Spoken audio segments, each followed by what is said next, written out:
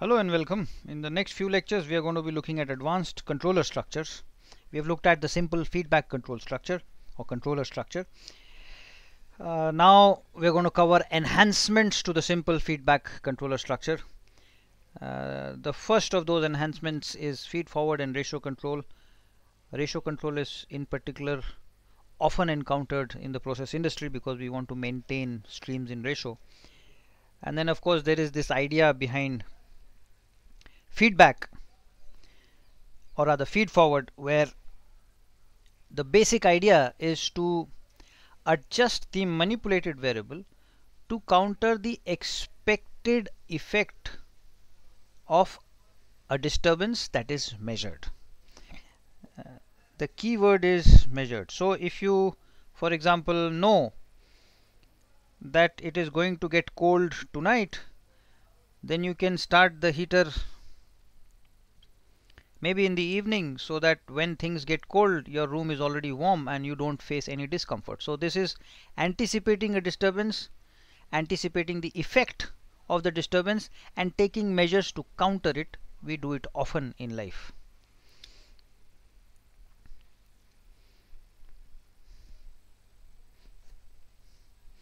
Now let's look at a simple process with a disturbance at the process output.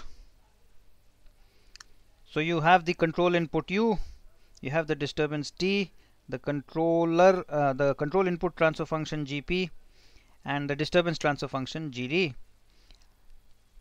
So this is my process.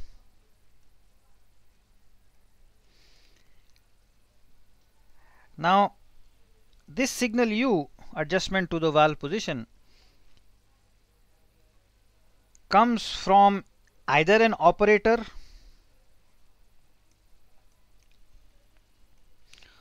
or a controller, a feedback controller, a standard feedback controller. And now I want a correction. I want a correction to this valve position. And what is this correction going to be? What I want is this correction should be such that the effect of the disturbance on Y, which is GDD,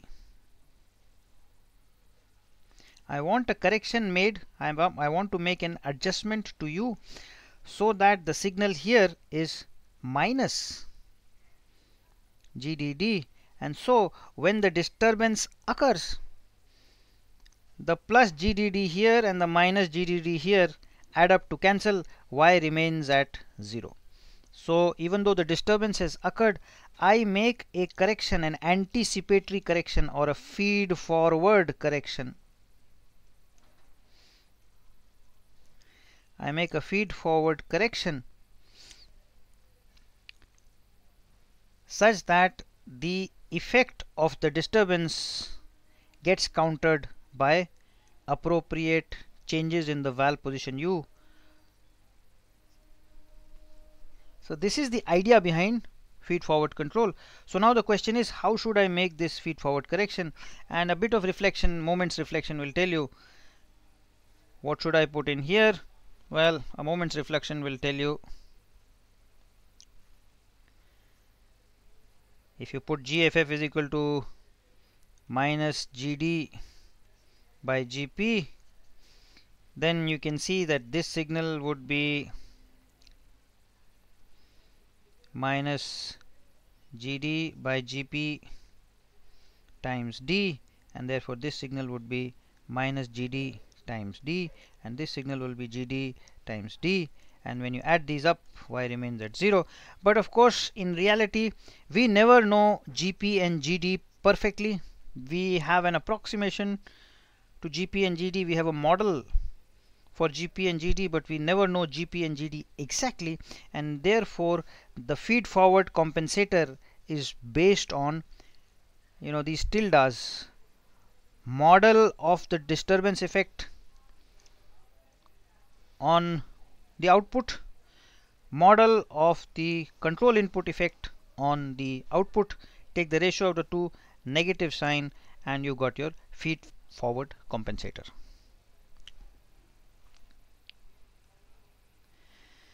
Of course if you take GP and GD to be first order and dead time, so for example, if you have GP model is a gain times e to the power minus theta p s divided by tau p s plus 1, and GD is equal to a gain times e to the power minus theta d s divided by tau d s plus 1, then your feed forward compensator turns out to be minus kd by kp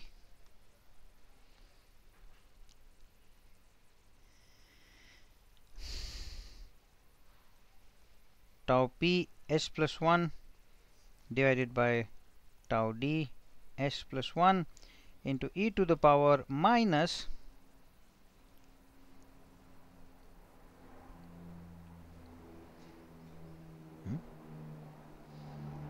theta d minus theta p s. So you can see that your feed forward compensator is again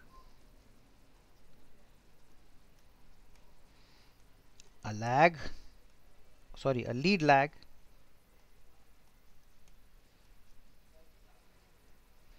and a dead time.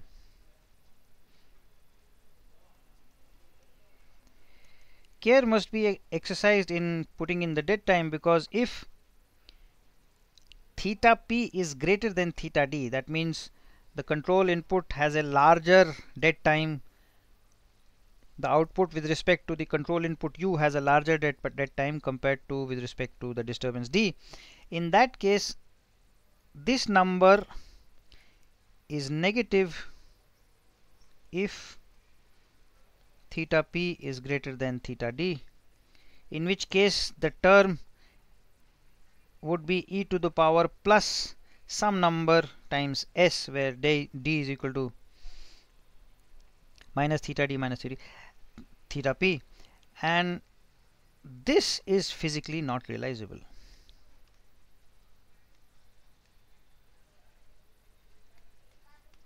Because what it means is, I do something now, its effect, you see, e to the power minus ds, where d is a positive number, is I do something now, its effect shows up d time units from now. So e to the power plus ds would be I do something now, its effect shows up in the past. Nobody can travel back in time, so this is not realizable. And so if theta p is greater than theta d, then e to the power minus the dead time term is not physically realizable and it has to be omitted. So that's what I mean to say, that e to the power plus theta s is unrealizable and care must be exercised. Now let's take a very simple example.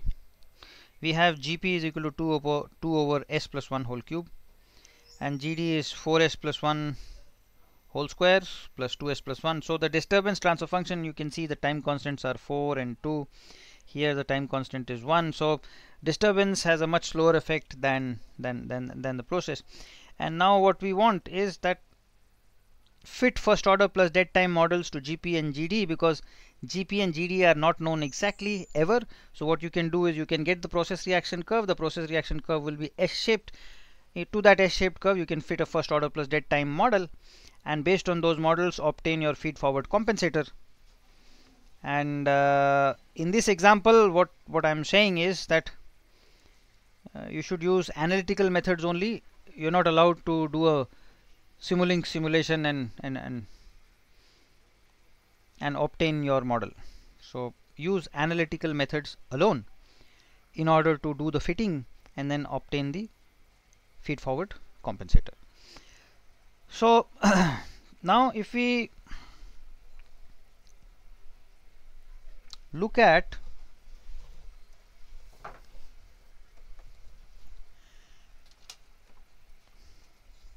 fitting a model, we have to get the process reaction curve. So let's fit a model to GP.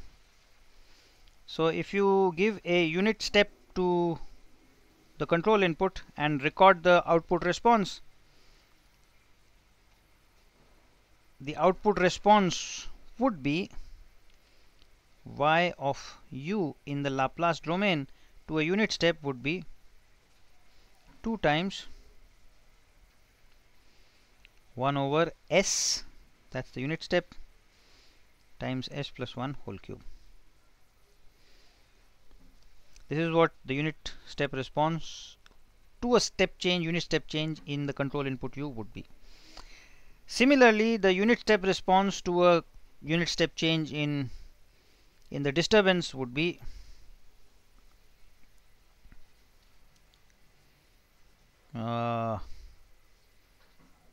y of d would be equal to 1 over s times 2s plus 1 times 4s plus 1 whole square. So this guy is going to be 2 times, we'll just call 2 times f, 2 times a by s plus b by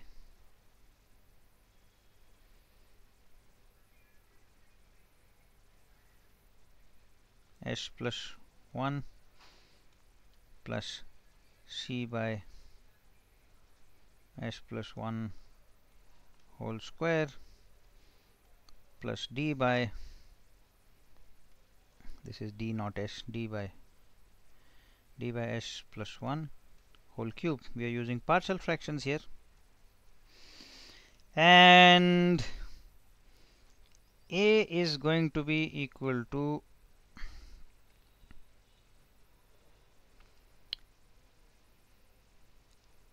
s times f calculated at s equal to 0. This gives us, how much does this give us? This gives us a is equal to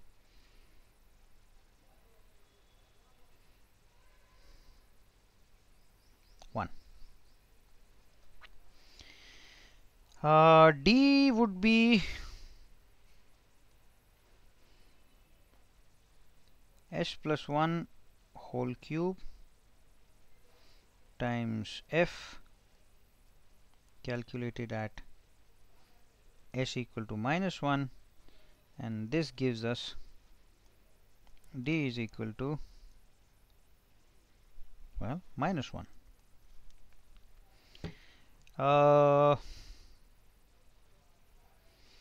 C would be equal to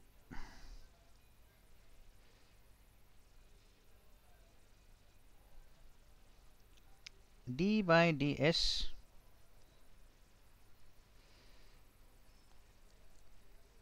s plus 1 whole cube times, oh well, f derivative of this guy calculated at s equal to minus 1. This implies, so s plus 1 whole cube would be 1 over s.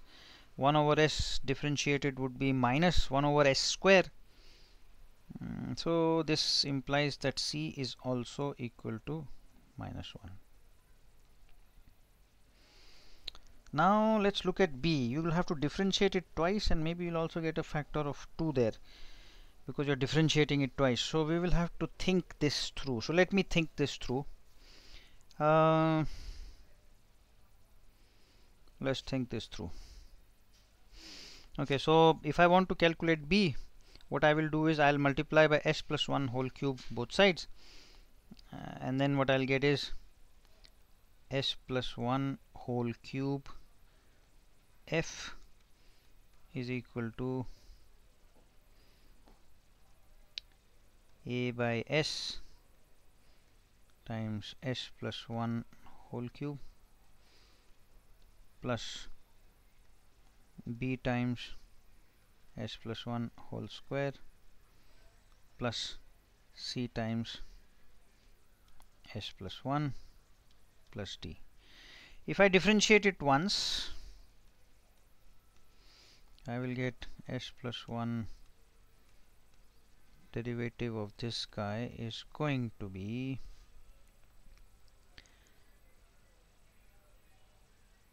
a times s plus 1 whole cube minus divided by s square plus 3 times s plus 1 whole square divided by s plus 2 times b times s plus 1 plus c plus 0. So differentiating again,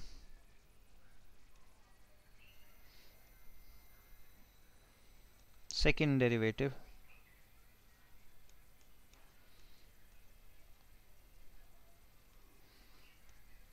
will be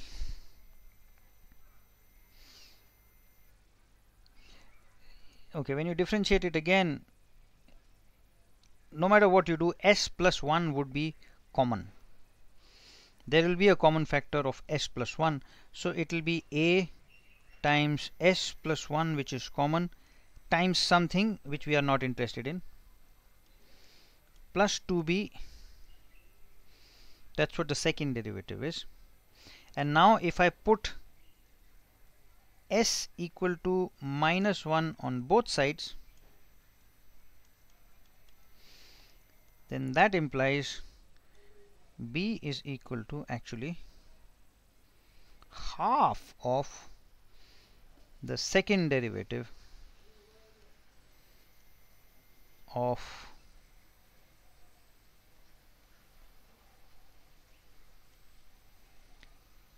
calculated at s equal to minus 1. So that's what we have to do to calculate b. So b is equal to half of second derivative of s plus 1 whole cube f divided by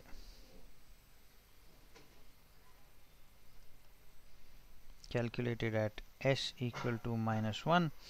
So we are left with 1 by s. You differentiate it once, it becomes minus 1 by s square. Differentiate it twice, it becomes minus 1. Is that right? 2 by s cube, half of that, calculated at s equal to minus 1, which is equal to minus 1. So a equal to 1, b equal to minus 1, c equal to minus 1, d is equal to minus 1.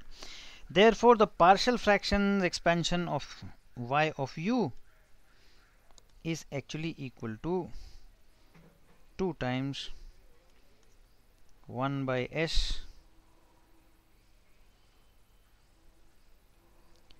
minus 1 by s plus 1 minus 1 by s plus 1 square minus 1 over s plus 1 whole cube. And so y of u turns out to be 2 times 1 minus e to the power minus t minus t times e to the power minus t minus half of, because if you look at the inverse Laplace transform of this guy, that's actually this t square times e to the power minus t. Inverse, and we are using the result here, inverse Laplace transform of 1 over s plus 1 to the power n is actually equal to 1 over n minus 1 factorial times t to the power n minus 1 e to the power minus t. That's what we are using. So now we have got yu, and I want to fit a first order plus dead time model to it. So 28.3% of the response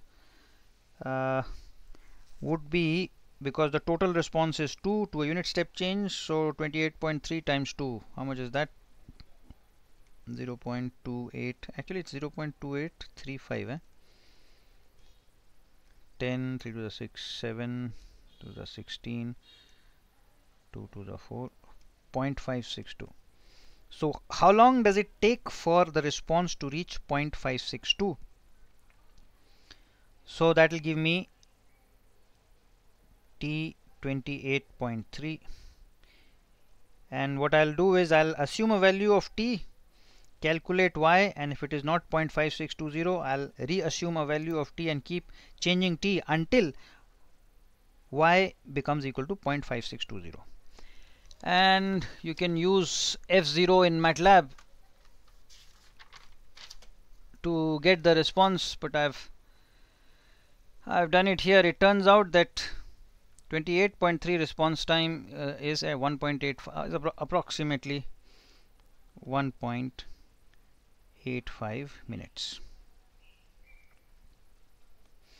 Similarly, T 63.2%, that means 63.2 twice would be 4, 6.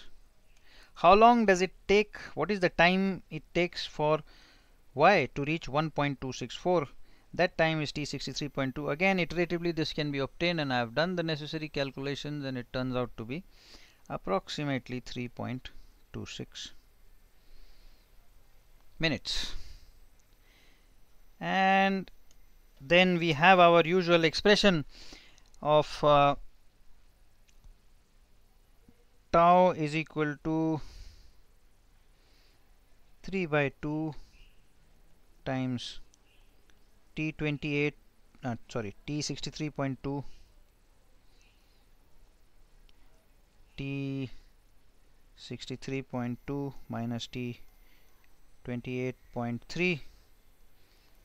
So that gives us a time constant tau of model time constant tau of 2.11 minutes. Similarly, the dead time, model dead time, turns out to be half of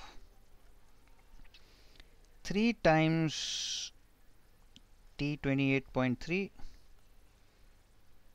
minus T 63.2. You do that, and it turns out that theta, this implies that theta turns out to be 1.15 minutes.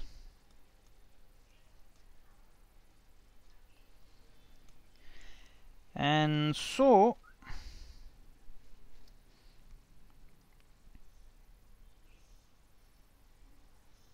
my model turns out to be GP model turns out to be, the gain is 2, e to the power minus 1.15 s divided by 2.11 s plus 1. That's the model that I get from all this calculation. This is the model that we get. All right, so let's keep this in mind. Now we need to fit a model for GD. We need to develop a model for GD, and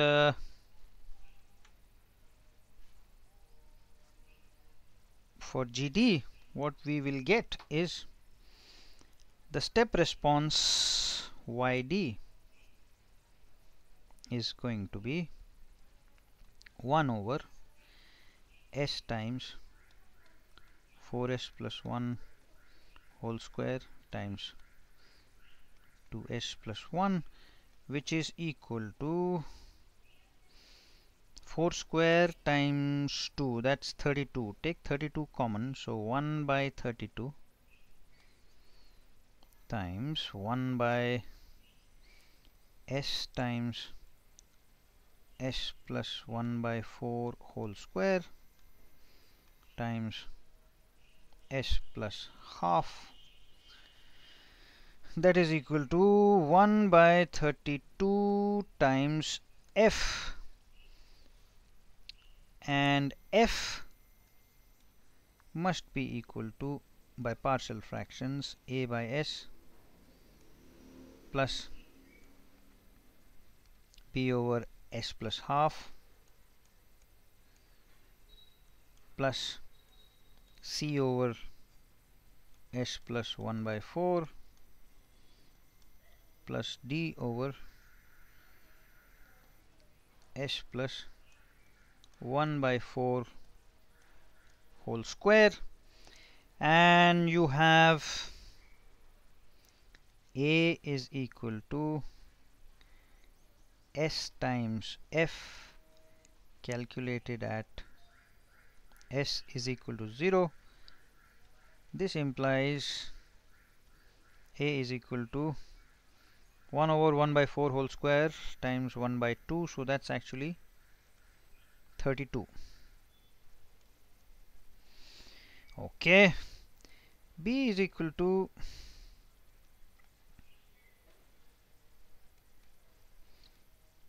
s plus half times f calculated at s is equal to minus half. This implies that actually b is equal to 1 over minus half times minus half plus 1 by 4 whole square, and this guy will turn out to be minus half plus 1 by 4 is minus 1 by 4, minus 1 by 4 square is 1 by 16, 32, so this will actually be minus 32. So what we get is, maybe I should just revise this a bit. So what you get is that b is equal to minus 32. Now let's look at d, because d can be calculated easily. So d turns out to be s plus 1 by 4 whole square times f calculated at s is equal to minus 1 by 4. This implies that d is going to be 1 over minus 1 by 4 times minus 1 by 4 plus half. This implies that d is equal to actually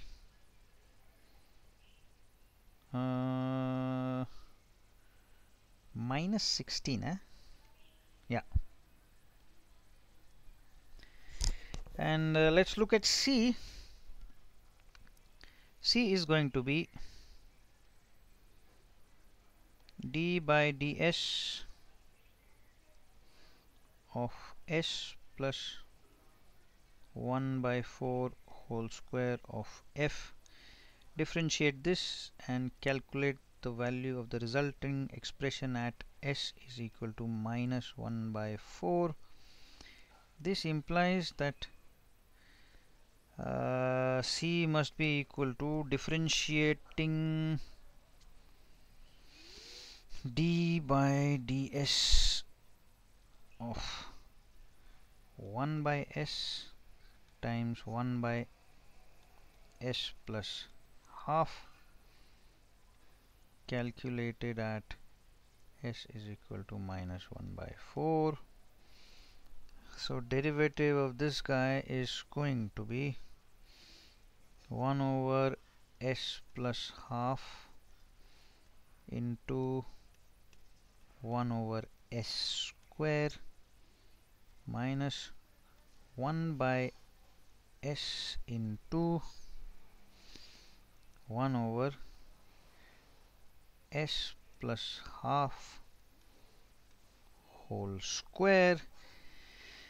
S plus half into s common ले सकते हैं, so we will take 1 by s into s plus half s common, and then maybe minus common ले लो, so minus, and then we will get 1 by s plus 1 over s plus half.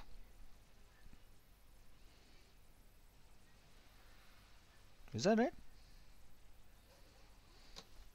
Oh, is that right? Oh, ठीक है यार, and calculate this whole thing at, so at s equal to minus 1 by 4, and you can see that at s equal to minus 1 by 4 this term is minus 4 and this term is plus 4, and minus 4 plus 4 is equal to 0, so this whole thing actually goes to 0, which implies that c is actually equal to 0. So after all these calculations, what we get is y of d is equal to 1 by 32 times 32 by s minus 32 by s plus half minus 16 by s plus 1 by 4 whole square. So that turns out to be 1 by s minus 1 by s plus half minus 1 by 2 by s plus 1 by 4 whole square, and so this gives me in the time domain yd is equal to 1 minus e to the power minus t by 2 minus t by 2 times e to the power minus t by 4, and I can calculate T28.3 iteratively, guess a value of t, substitute into this equation and see if the right hand side is 0.283 or not. If not, keep guessing t again and again until the calculated y becomes 0.283, and I've done that calculation and we get T28.3 as 6.03 minutes. Similarly, we get T63.2 as 10.79 minutes, and thus we obtain tau as 3 by 2 times T63.2 minus T28.3, and this gives us a tau of 7.14 minutes.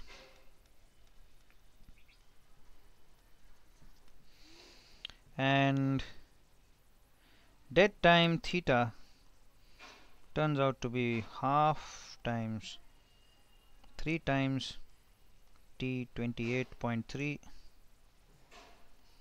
minus T63.2, which implies the dead time is actually 3.65 minutes.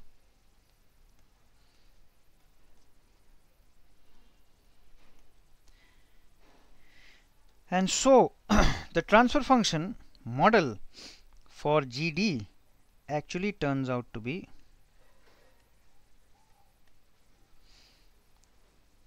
e to the power minus 3.65 s divided by 7.14 s plus 1.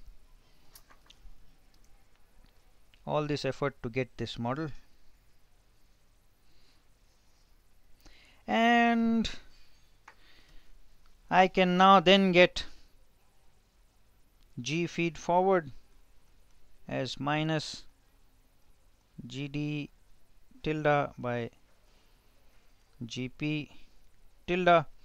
And if I look at the previous slide, I already have GP tilde, and so what we get is GFF is equal to minus 1 by 2, that's the gain part,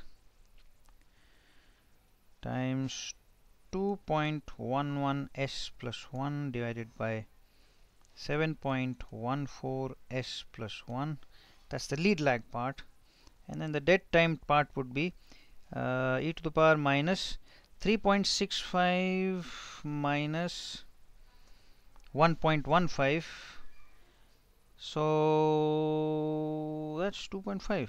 okay,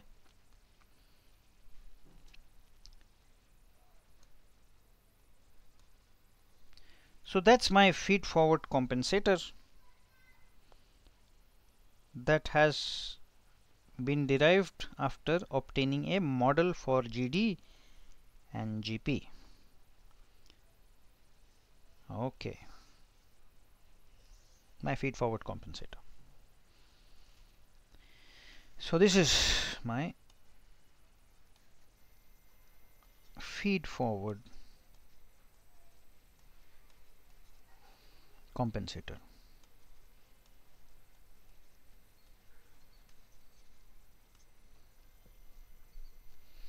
Okay, so to summarize, this is what we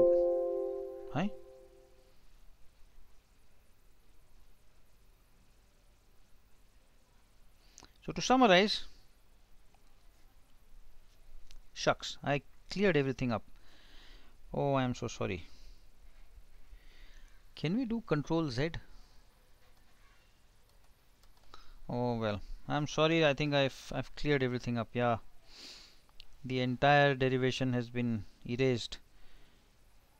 Well, anyway, so I guess sorry about that, but so we used partial fractions to express yu, which was this, in terms of partial fractions, and then we inverted to the time domain to get the analytical expression for the output response to a change in u, and then we obtained T28.3 and T63.2 iteratively, and from the time values we were able to obtain GP model as shown there. Did the same thing for the disturbance response to a unit step in the disturbance, and so we expressed YD, which was this, as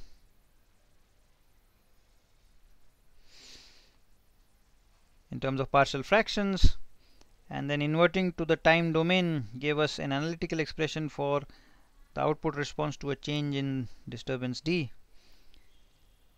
and iteratively we then obtained T28.3 and T63.2, and from there we got a model for the disturbance, and finally obtained the the feed forward compensator as noted here.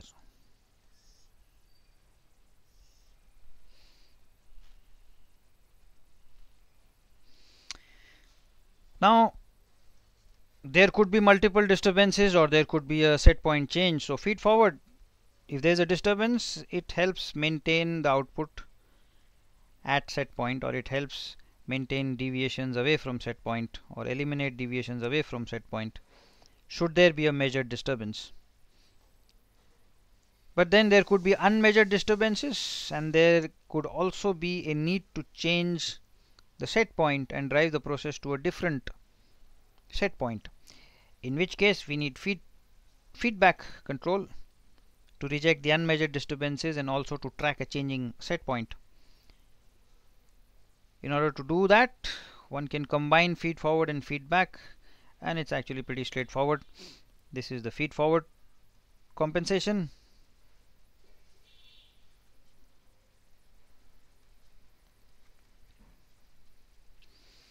and this is the feedback compensation. GC is the feedback controller, GFF is the feed forward controller, and that's it. And if you derive the transfer function y with respect to y set point, you'll find that y by y set point would be what?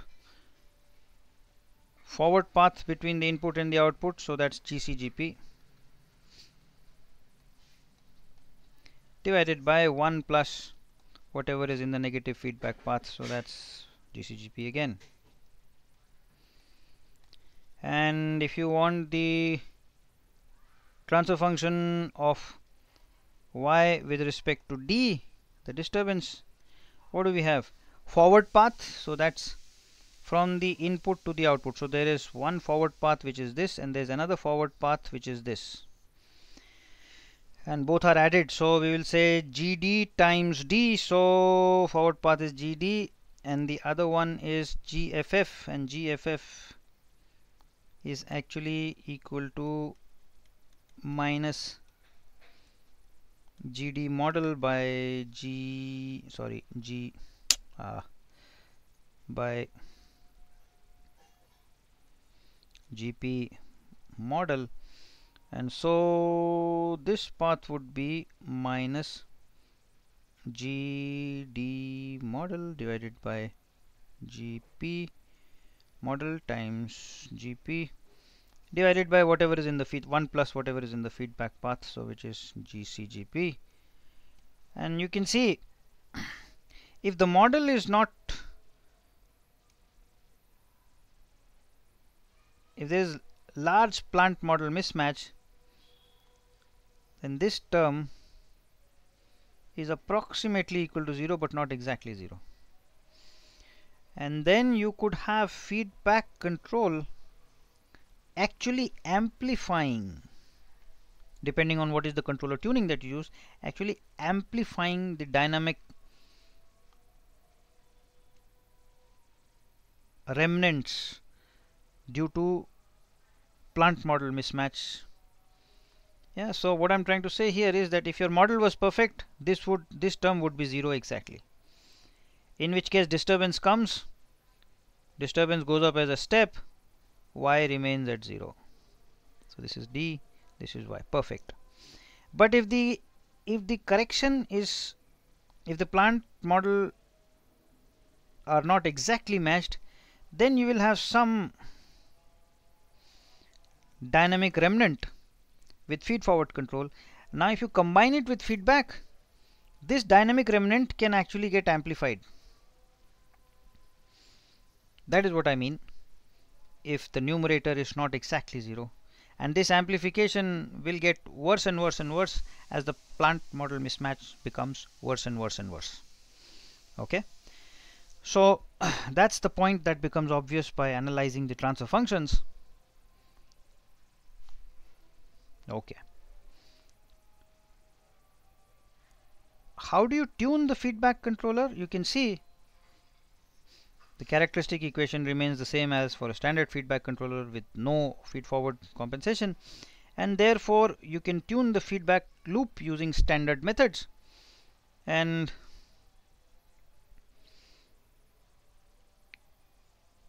as an example, I've tried to do this for the same process, and what we want to do is tune a PID controller with tau I and tau D chosen to cancel appropriate open loop poles and Kc chosen for a closed loop damping coefficient of 0.5, which is not too oscillatory. So you can see that Gp, so Gc, if I look at Gc, there's 3 poles all at s equal to -1. So tau I I'll set equal to 1 to cancel one of the poles, tau d also I'll set equal to 1 to cancel the other pole, and then what I have is Gc is equal to Kc times s plus 1 divided by s times s plus 1 divided by 0.1 s plus 1. And GCGP then will turn out to be 2 times Kc divided by s into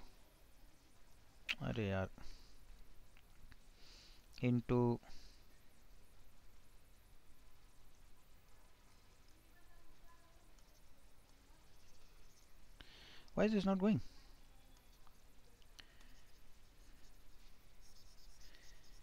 This s is not going. I don't know what's wrong with it.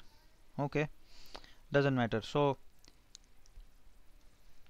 GCGP is equal to 2 times Kc divided by s times s plus 1 into 0.1 s plus 1. This is what I have, and this will give us a closed loop characteristic equation as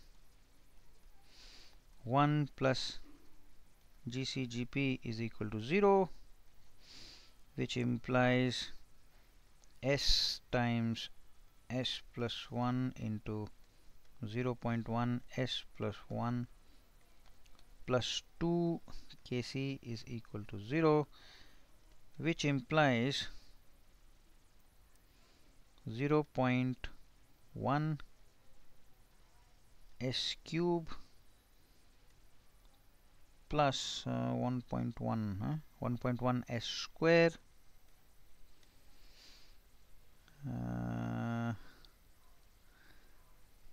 plus s plus 2 Kc is equal to 0. And for a closed loop damping coefficient of 0.5 implies the angle of the roots, imaginary part, to, so if I have a root here, this angle phi is going to be cos inverse of, which is equal to 60 degrees. Yeah, cos inverse half is 60 degrees, which implies that s equal to minus a plus square root 3 aj satisfies the closed loop characteristic equation. Substituting this into the closed loop characteristic equation here, what we then get is 0.1 times, maybe I should use some more space. What we then get is 0.1 times 8 a cube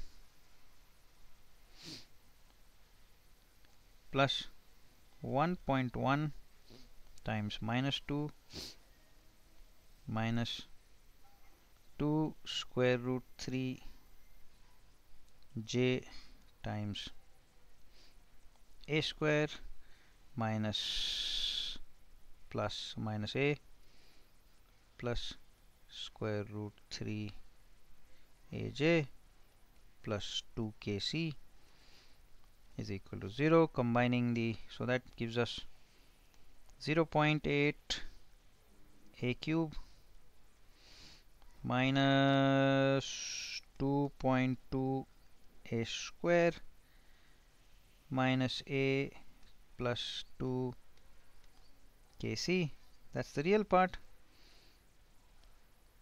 plus square root 3 Aj is what I'll take common, so that will be 1 minus 2.2a is equal to 0. So this implies this guy should be 0, and of course that guy should also be 0. So this guy equal to 0 implies a is equal to 1 by 2.2, that is equal to 0.454545. Just keeps repeating, and from this equation we get Kc is equal to 1/2 times a plus 2.2 a square minus 0.8 a cube, and once you do that, that implies that Kc is equal to, if you do the substitution,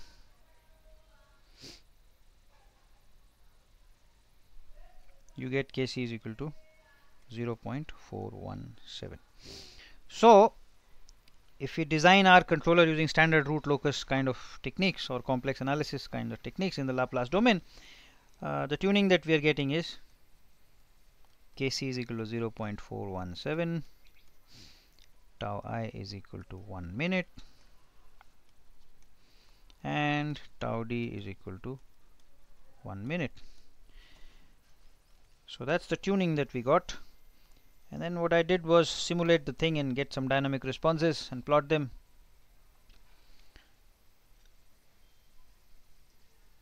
So this is how we got the tuning. We chose tau I and tau d to be 1 minute each to cancel the open loop poles at s equal to -1. So that gave us GCGP as here and a closed loop characteristic equation as here, and then we said that for closed loop damping coefficient of 0.3 or 0.5, s equal to -a plus square root 3 aj must satisfy the closed loop characteristic equation, and you substitute it into the characteristic equation, and you then get the real part and the imaginary part. The imaginary part equal to 0 gives a is equal to a is equal to 0.4545, and so s equal to this guy, where this number is square root 3 times 0.4545. This is the closed loop characteristic equation root, and root locus says, the magnitude condition in root locus says that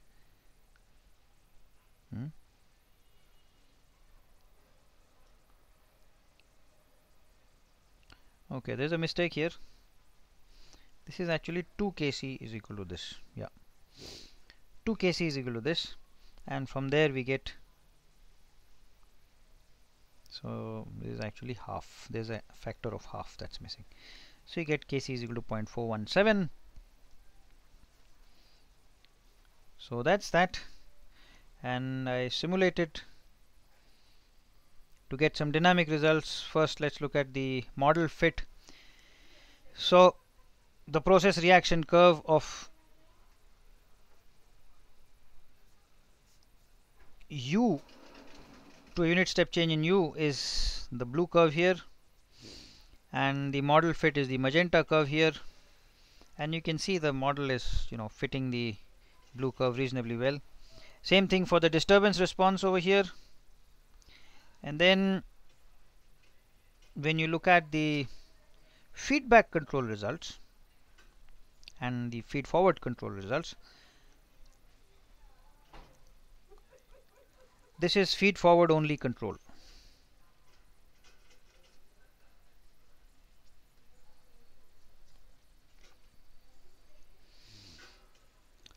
This is PID feedback the way we have designed, PID only, and the tuning is stated here. This is feed forward plus feedback, and you can see this bump has gotten amplified. What was a smaller bump has gotten actually amplified. The black dashed curve is actually perfect feed forward, And what I mean by perfect feed forward is that, remember, GP is equal to 2 by s plus 1 whole cube. GD is equal to 1 over 4s plus 1 whole square times 2s plus 1. Of course, we never know this in practice, but if we knew it, then we know the process perfectly, and then our compensator can be perfect. Then our compensator would be minus GD by GP. So that guy would be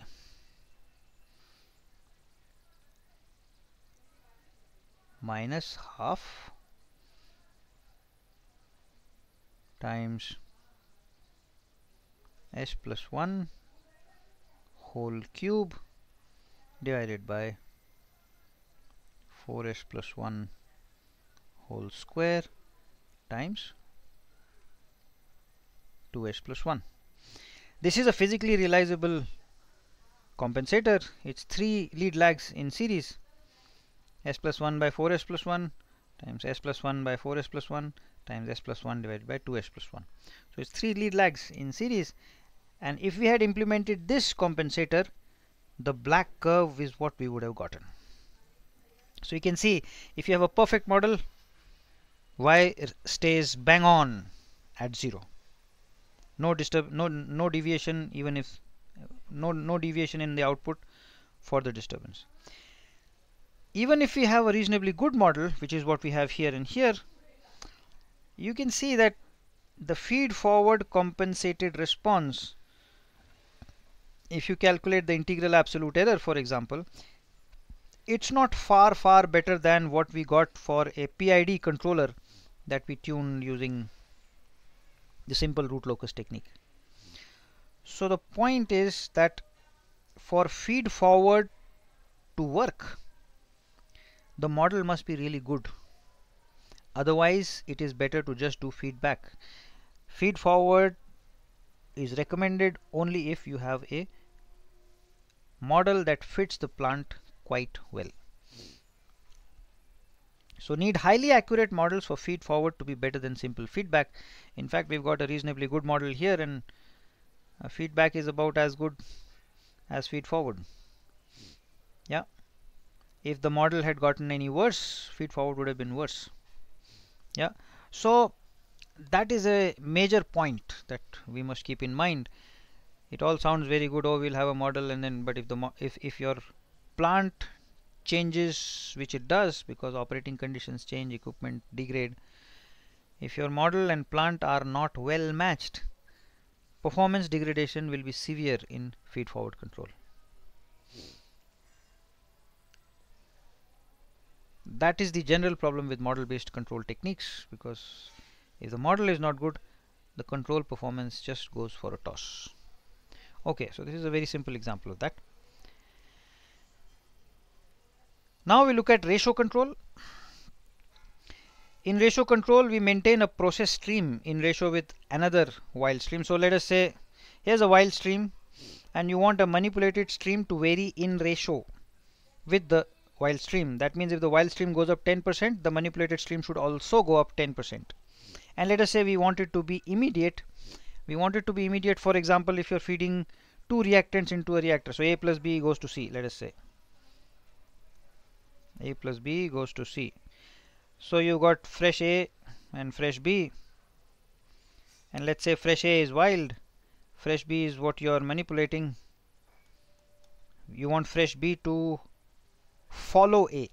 So then in this situation, because this is going mixing and then going to the reactor, you want A and B to be in ratio all the time exactly. So if A goes up 10%, I want B to go up 10% immediately. So these kind of controls is done using a ratio controller, and the simplest implementation or the most robust recommendation of ratio control is as follows. You've got a flow controller on the manipulated stream. The flow controller has a set point. This is that set point. This set point comes from the while stream. So you have the wild stream flow. The wild stream flow is multiplied by the ratio set point. So let us say this is F1 and this is F2. Then so the ratio set point is F1 by F2. This is the desired ratio set point. You multiply this number with the measured value of F2, and so you get the desired value of F1 set point. And this flow controller will be a fast one. It will immediately give or very quickly track, very quickly make changes to the valve position so that F1 becomes equal to F1 set point. So this is maintaining a process stream in ratio with another wild stream. Sometimes what happens is you want, the wild stream goes up. So wild stream has gone up, but then you want the stream that is supposed to follow. So F2 goes up like a step, but then F1 should, go to F2 or change by the same percentage, but it should go up slowly. This is common in, for example, when you use reflux to feed ratios in a distillation column. So in a distillation column, you've got the feed coming in, you've got the reflux coming in, and if feed goes up, you know that if feed goes up 10%, reflux should also go up 10%, but then the feed effect, in order to reach up, takes time. So this increase in reflux should only happen as more heavy key starts reaching up there, as this product or as the composition towards the top of the column starts going down. That will happen in some time, and so what you want is, if the feed goes up as a step, you want reflux to go up slowly. So for these kinds of situations, what you do is put in a lag on the output of the multiplier, and then the set point of the manipulated stream will have the lag. So wild stream goes up like this, but the manipulated stream goes up like this. Yeah, this is commonly done in, for example, distillation columns. Reflux to feed ratio.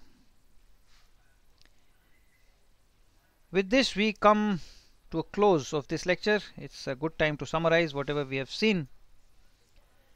Feed forward control, the idea is to adjust the manipulated variable in a manner that counteracts the expected effect of a measured disturbance. This expected business means that you have a model of the effect of the control input on the output and a model for the effect of the disturbance, the measured disturbance, on the output. And we saw that the feed forward compensator was minus GD by GP, and like I said earlier, it requires, for feed forward control, you need a model of disturbance and manipulated variable effect on the output. You need GD hat and GP hat. We also saw that feed forward is effective only with high fidelity models, where GD hat and GP hat are a good representation, are a good fit to the actual process response. Otherwise, simple feedback would outperform feed forward. So with feed forward control, one has to be cautious to make sure that the model is always in sync with the plant. A ratio control is a feed forward idea where you maintain a process stream in ratio with a wild stream, and this is used for moving flows in tandem. You could lag the flow set point to the manipulated stream, and then the manipulated stream will follow the wild stream but with a lag, or you could have no lag depending on the situation. It all depends what are your operating objectives. With this, we come to a close of this lecture. Thank you very much for your kind attention. Thank you and goodbye. Thanks again.